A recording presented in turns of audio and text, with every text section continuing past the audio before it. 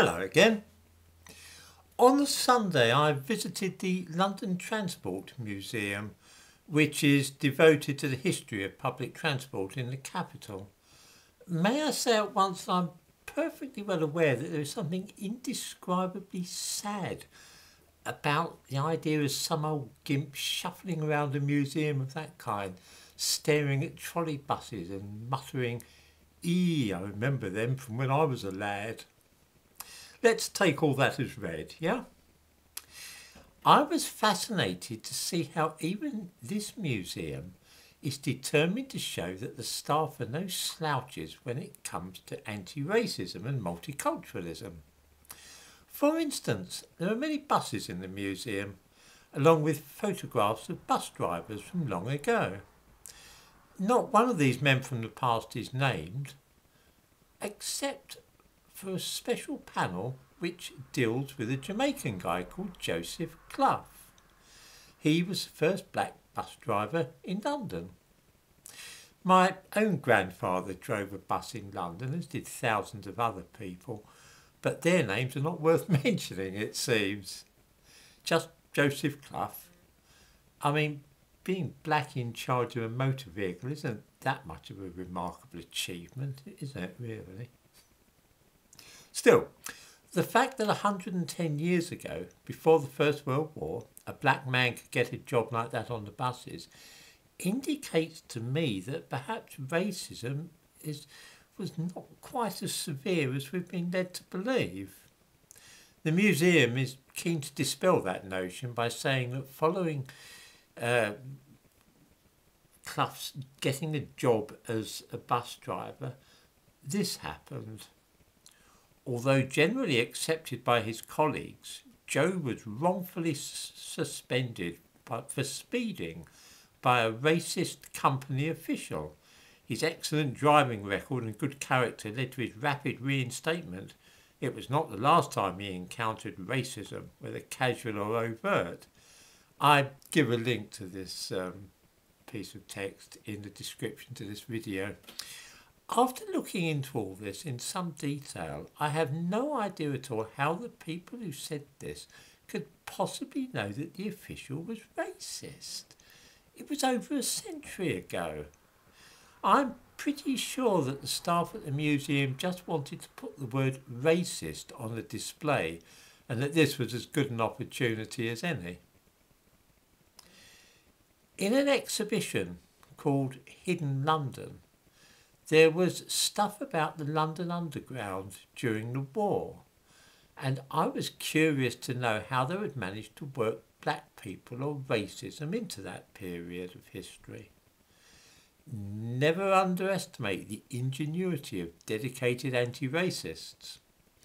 There was a display of black and white photographs showing people sheltering from the Blitz in tube stations, and also staff working on the London Underground at that time. The thumbnail to this video shows one of the pictures on display, which was taken in 1948 of some of the men from the Empire Windrush who were housed in a shelter under Clapham South tube station. Clever, eh? Nothing at all to do with the subject of the display, which was the underground during the war, but at least it was a chance to show a few black people. Another picture was even more cunning. Among a lot of photographs showing people working on the tube during the war, including some men incidentally with a ferret that was used to catch rats, which was interesting, there was a faded black and white picture of a black woman standing on the track of an underground station. The caption was "Fluffer at work." Fluffers are people on the tube that go there at night and clean all the dirt and fluff off the rails. I was interested in this picture because I didn't know that there were any black women working on the underground at that time. In very small print on the bottom of the picture, though, minuscule print, was the information that this picture had been taken in 1992.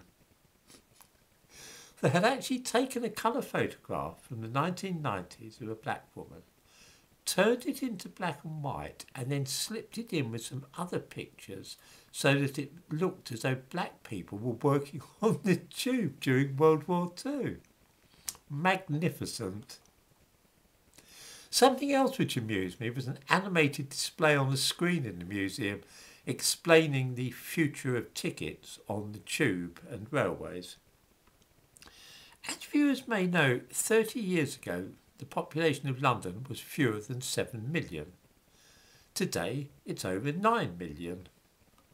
The animation announced that it is predicted that over the next 20 years the number of people using tube stations and railway stations in London is predicted to double.